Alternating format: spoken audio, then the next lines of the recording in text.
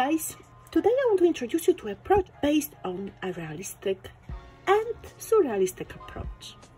We will combine both of them and we'll wrap it around by expecting that the images that we will create will be able to be interpreted through 5 senses.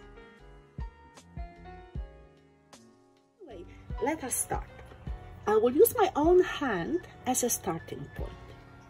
It doesn't mean that you have to use just one hand. You can use number of hands or maybe another object. So it's very important that you will think about positioning of it. So you can place it horizontally, vertically. We can make it, for example, notice when I place my hand this way, I can even represent a tree. There are many different ways what you can do with it. I want to create, that's my idea, that's a paint on the table. I think I want to create the effect of a wave. The drawing is not a perfect one, but I think, you'll see when we place the hand, or maybe I should place my thumb, yeah, see, like this. So that is representation of my hand, like this. And remember, you always have to come back and fix the parts, because when you just outline it very fast, then you never get it precise. And we don't need to. That is enough for us to give us an idea what is going on here.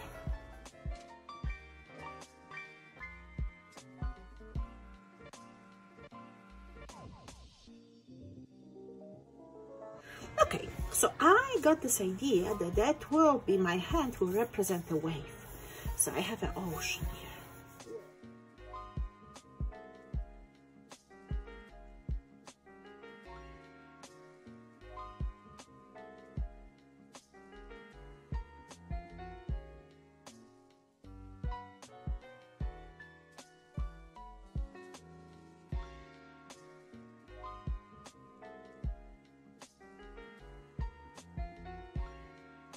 I want to feel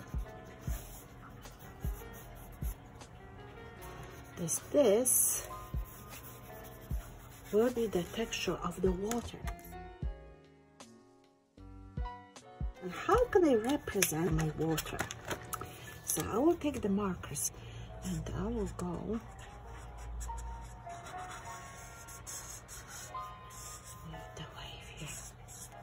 and I'm thinking again, with such a big wave, it must be a salt water. That will be not a lake. It's definitely salt that I want to smell in the air.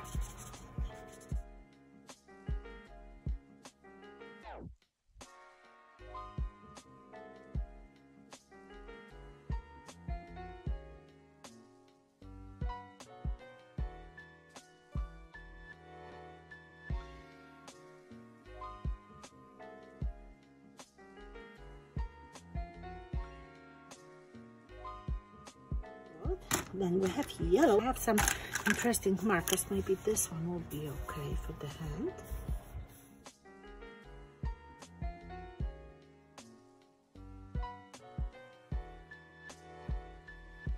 Crazy things happen. So nail.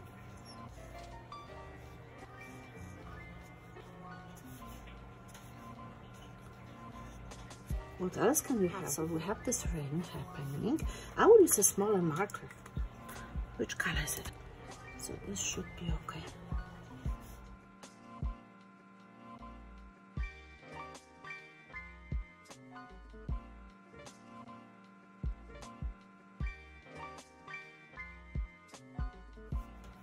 That's good. And then, I need the green. And I need the green in the water because why it has to be only blue.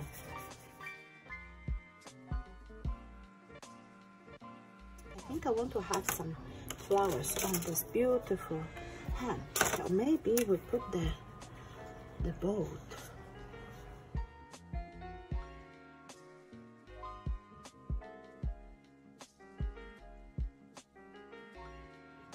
And then what can we have? We can have another boat somewhere there. Very small one.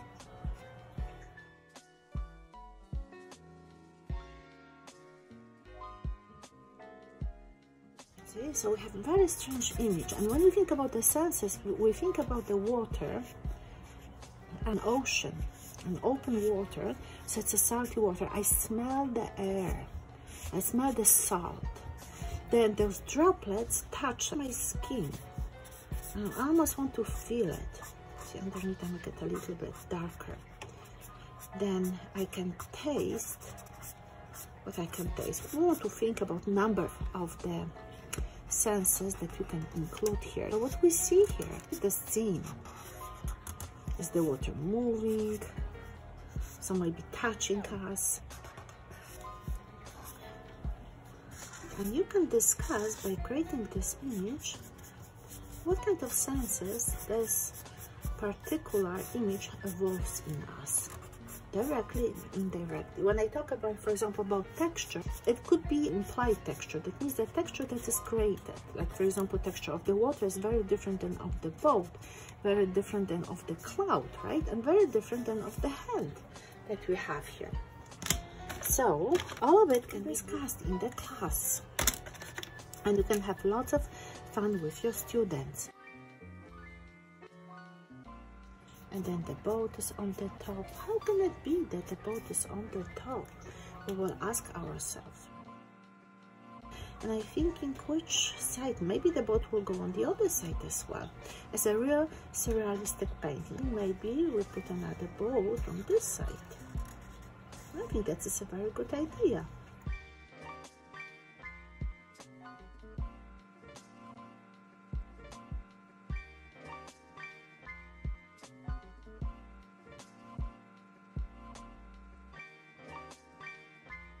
When I think about the green, I need to have a little bit more of it. Still down in the front. Good.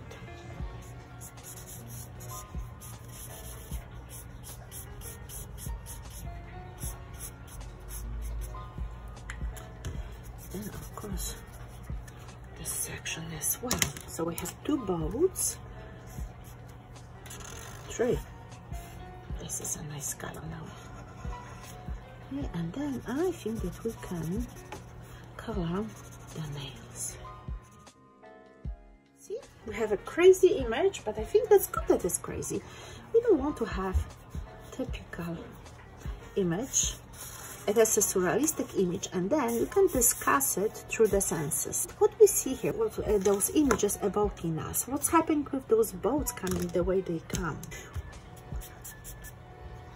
And maybe I'm still thinking, no, that should be okay. Or maybe one more boat.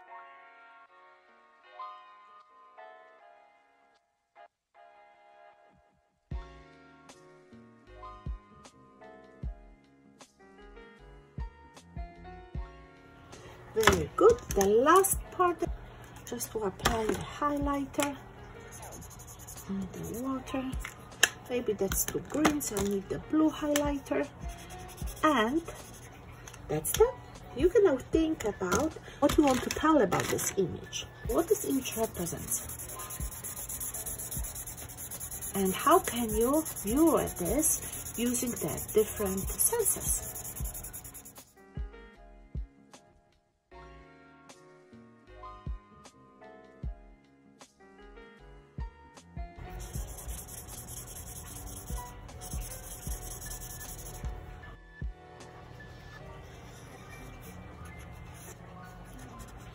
So I hope you enjoy working with me on it, and now it's time for you to work on your own image that will represent a surrealistic idea, and then you will discuss it through the 5 senses. Have a good day and have a good time. Bye.